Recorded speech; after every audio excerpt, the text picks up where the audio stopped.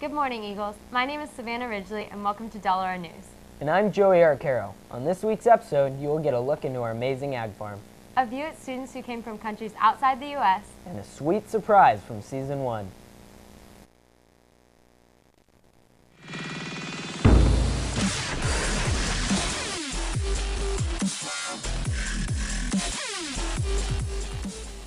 As many of you know, we had our first football game last Friday night. One of the highlights of this game include junior running back Tavon Ryan performing a 51-yard touchdown pass.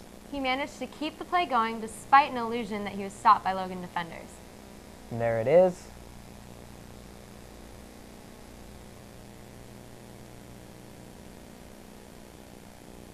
And he keeps on going. Beautiful run, Tavon. Del Oro varsity football team will be playing tomorrow in Oceanside, San Diego.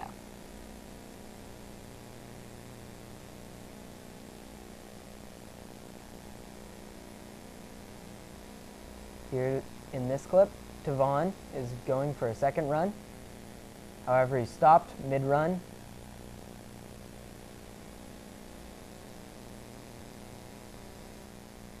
In addition, our defense displayed near-perfect dominance as Tyler Mateer, Tanner Woods, Brandon Johnson, and Emilio and Elias Campos tackled, sacked, disrupted plays, and recovered fumbles for Del Oro. It certainly was a great first game.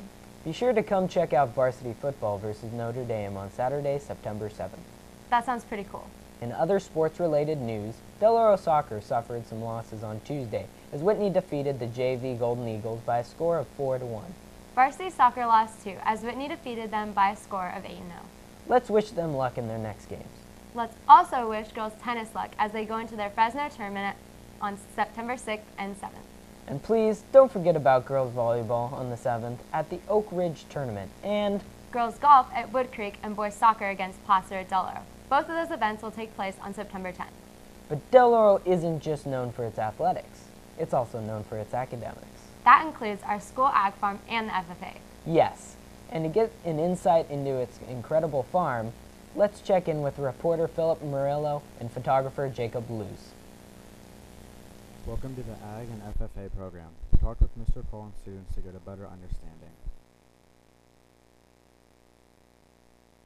Hi, my name is Mr. Paul. I teach ag mechanics welding machine shop at Del Oro High School. It's about my 4th year here. I've been teaching total of 26 years. Much happier to be here at Del Oro. This is actually where I learned to weld. I went to high school here at Del Oro High School and graduated many years ago. So I learned to weld here in this shop. So right now we've had cattle chutes, we've had trailers. Right now we're going to build a big smoker barbecue for the school. It's going to be on a big 18-foot trailer. It's going to be a huge barbecue. It's one of the major projects. So there's anything metal pretty much we built. My name's Nathan. I'm a junior, been in FFA for 2 years, and this is. I'm Josh Cagle, and my friends call me Cagle, but I'm a sophomore, and I've been in FFA for well, two years. FFA improved me by getting this little fella right here. It showed me a lot of responsibility in like how to take care of something. If you want to become involved with FFA, I would strongly advise that you go see Ms. Dvorak. Oh, you know, that's the hard. I got many stories about that because it is dangerous in here if you use the tools improperly. I had a kid. One kid caught on fire, his coveralls caught on fire, and he ran outside and tried to jump into the water bucket, missed the water bucket, fell on the pavement, then jumped back up, and then finally got into the water bucket, put his pants out. Wow, another example of why Del Oro is excellent. That was great. But you want to know my favorite thing about this high school? What's that? All the students who come here and call Del Oro their home. That reminds me, I know of some students who came here all the way from other countries. Really? In fact, we got the chance to talk to the students from some of these countries. Let's check them out.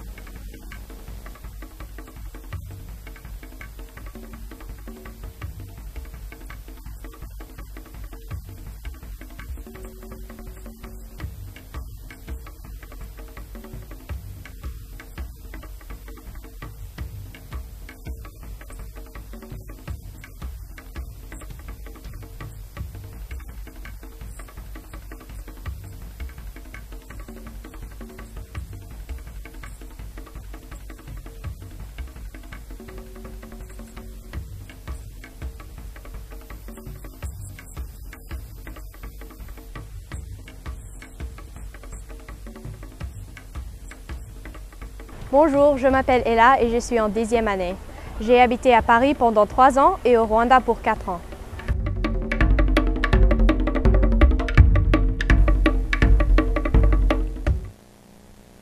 Thanks guys for that special look. Now for the sweet surprise. It's me, Joey Arcaro versus the Eagle. Are you serious? You bet.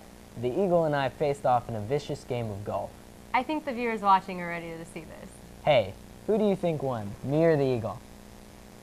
So, for those of you who don't remember, when Del Oro News was in its first season, we released a trailer for Joey vs. Eagle. This involved shots of me with a football helmet, a racket, and a baseball glove with no ball mitt. It then switched over to a strange, however, really kinda awesome group of shots where I'm working out with 1-pound dumbbells under a single light. I then proceed to say, "I'm coming for you, Eagles," in a very high-pitched voice. Well, it's back.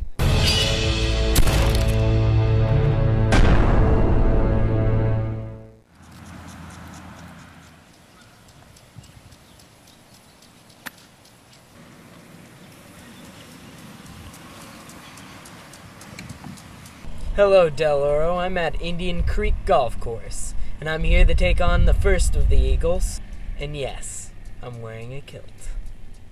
Christine Springfield, captain of the golf team. I challenge you to a game of the golf. Challenge accepted.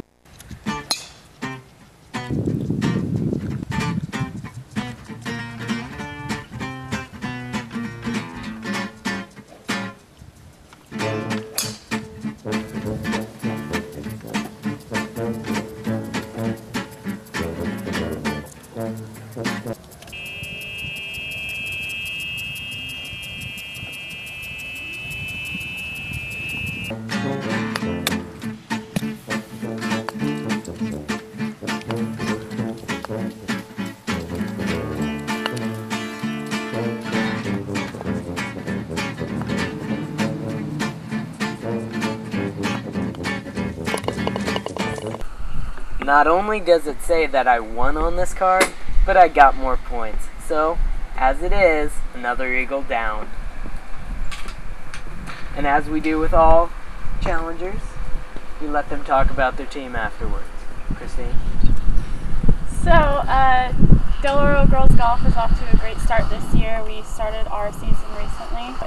It's really fun. We all get to go out and play together, and our coaches are great. And if anyone's interested in joining next year, they can come talk to me or any other girls golfer. Awesome. Until next time, I'll see you, Eagles.